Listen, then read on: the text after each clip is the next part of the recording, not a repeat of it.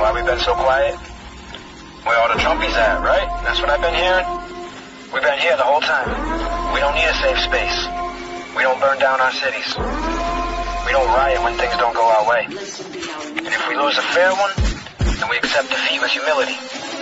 But when you try to rob from us, steal from us, and cheat us, you just started a fight that you're not ready for. Now correct me if I'm wrong, but there's at least 4 gray states on this map, which means that Biden no longer has the 270 he needs to win, that he needs in order to be called the president-elect. So I want all you liberals to keep that same energy you had about 5 days ago, because we're coming for you now.